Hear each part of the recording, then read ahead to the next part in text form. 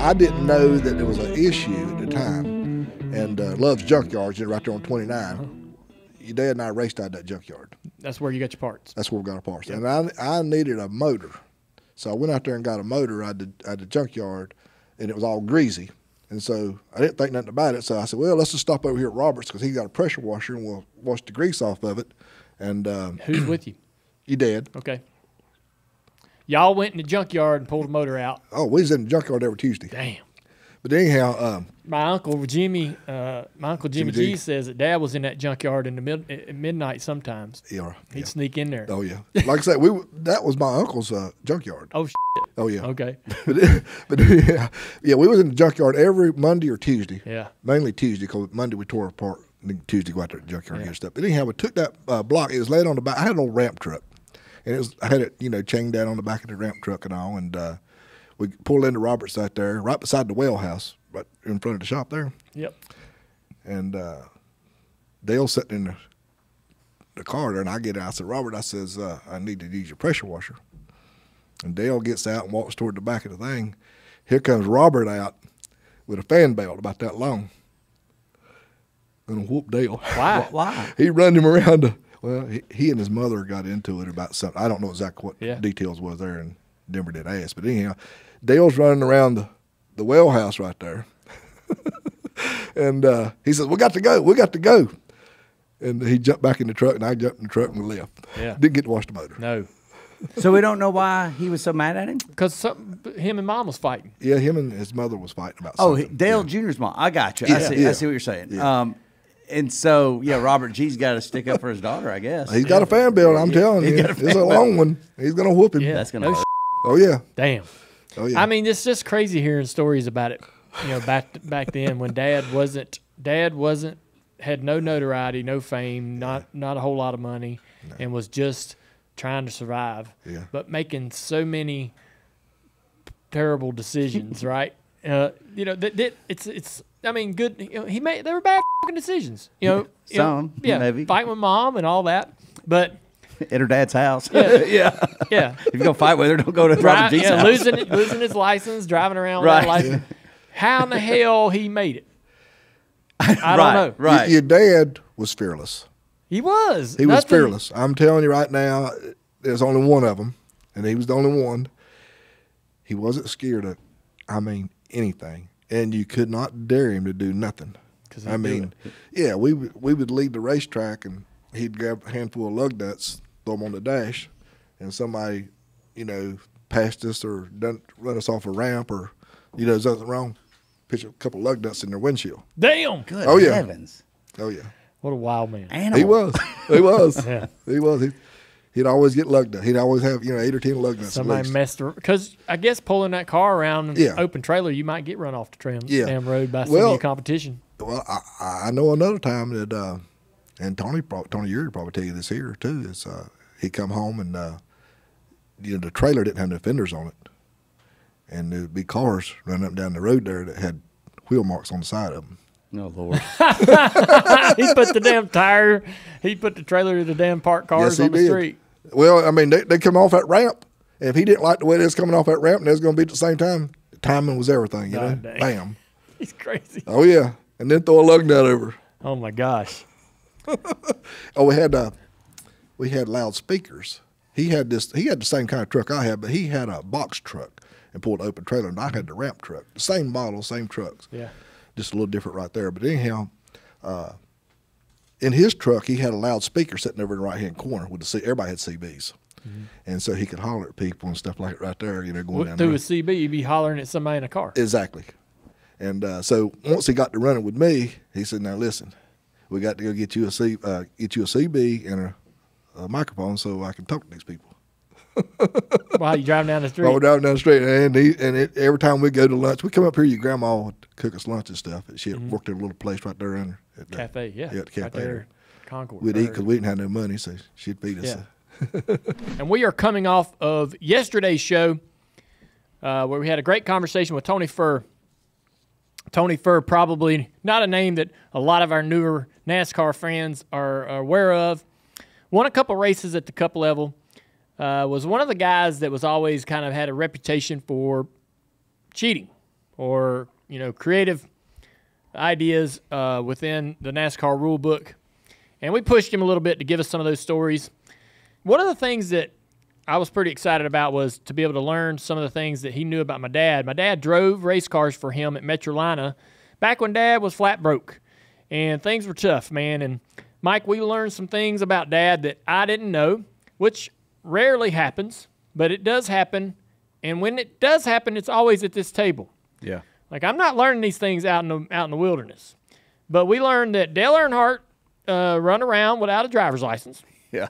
Probably had a couple of, DUIs, whatever. Tony wasn't sure, but he'd lost his license. And I knew, by listening to Tony Sr. and my Uncle Robert G., that Dad was wide open on the highways, speeding, breaking laws, doing whatever. So there's no surprise to me, I guess, that he run afoul and got himself in a little bit of trouble and lost his license. But, the fact that he might have been running around for years without one and no care in the world, still driving up and down the road, pretty crazy. Brazen, very brazen. Tony might have been sarcastic, but he might not have been when he said that he said Dale Earnhardt's first driver's license might have come at the age of 31. Yeah. And so Good heavens. I asked Tony about what disagreements that my dad and my grandfather, Robert G., might have had. My grandfather on my mother's side. So, Dad and Mom get split up and divorced right around the time that Tony has my dad driving his dirt car, 77, 78. And I had heard stories where my mom had to talk some sense into my father after a race at Metrolina where I guess Dad was driving someone else's car but got into an argument or a fight at the racetrack with Robert G. And Dad was really out of his mind, and Mama had to talk him off the ledge there. And I was trying to see if Tony knew anything about that particular story, but he's telling me a whole different story where Dad, goes over to Robert G's, and Robert G comes out of the building, going to give him a whooping with a fan belt. With the fan belt, yeah. Which is interesting, and hey man, they had a divorce, they had fights, they had arguments. I know my mom, and I know my dad. And I bet there were some really nasty, nasty arguments. And I'm sure that if Mom went over to Robert G's and told him what all went down, he's absolutely going to be furious, right? And want to take after and look after his daughter. And so the that Dad had to even go over there, knowing there could be some potential hurt feelings and frustrations. I can't even imagine the times that my dad lived and the way they lived in the 70s, right before Dad's Cup career took off, right before that, right? 76, 77, 78. He was a pistol. He was a handful. How about the stories of throwing out the lug nuts out of the car right. just to break windows yeah. of people that pissed him off, which that's crazy. That's crazy. It don't sound like the same guy. I know. I mean, I did some dumb hitting mailboxes with baseball bats, and I regret it. Everybody and anybody ever tore up your mailbox, I feel like a real and it's kind of along those lines, I guess. Me and some buddies, we bought some eggs, egg some cars, egg some some things. I don't know what the hell we were going to do. We're going to throw eggs. Yeah. We're driving down the road. We got the eggs carton of eggs sitting in my buddy's lap in a pickup truck. I was probably 16.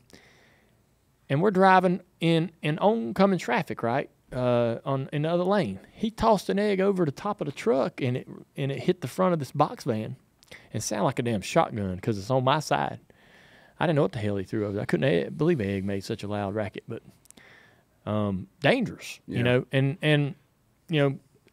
So I'm not going to sit here and be a hypocrite and say, what the hell was Daddy thinking? Hell, I've done a lot of dumb stuff. But, goodness, man. Well, the hypocrisy would be if he got mad at you for the eggs. That's the thing. Like, he did. He would, I stole a traffic cone, right? Who doesn't steal a traffic cone in their time, right? We were riding around in the back of the mall. Ain't nobody in the parking lot. Hey, man, grab it damn cone. When I drive by it, grab the cone and just kind of swing it into the bed of the truck, and here we go. I take the cone home, and Daddy gets all pissed off because I got a cone. Where'd you get the cone? Take it back. I'm like, man, ain't no big deal. There's 100 of them out there. You know, everybody needs a traffic cone in their bedroom. And, you know, I wished he was here. I'd be like, hey, what the hell, dude? Sit down and tell me some of these stories. We don't got to record it for the podcast. So many. But damn it, dude. Yeah. Like, come on. Clean up. Tell me about it. Come clean with all this stuff. Yeah. Nitrous and everything. Nitrous. It started. Yeah. And listen, I didn't ask that to Tony yesterday, but it was Tommy Russell that told us the first nitrous story, right?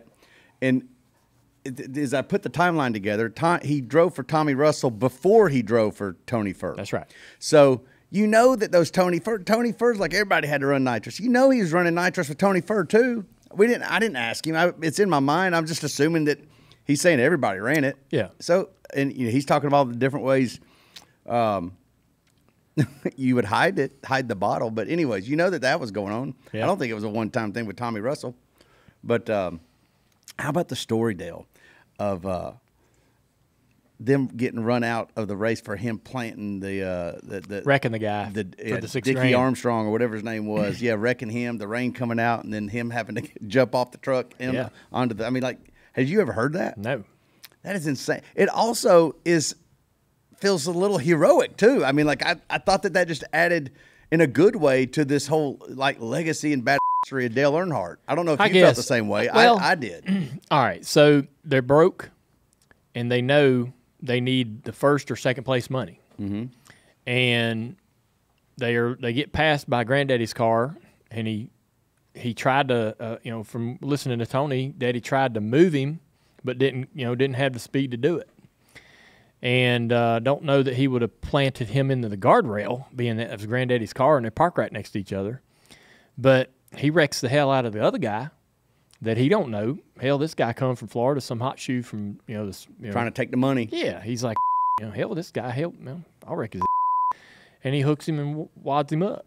Yeah. And because I guess that's how bad he needed that money. Yeah, that's a hell of a thing, man. I've never ran a race. So I can't put myself in that frame of mind because I've never ran a race sitting there going, oh, I can't lose this position because I'm not going to make the money I need to make. You know what I mean? With a hole in your radiator too. Like, but I'm just saying, how I've never, fortunately for me, I don't know that I or a lot of people in this day and age have ever been in the race car thinking, I'm going to finish in this position. I don't give a damn what it takes. And literally wrecking a guy into the fence is one of the things I'll do. Yeah. And he does it. Desperate times, man. I was just thinking, racing to survive sounds a lot like what that would be.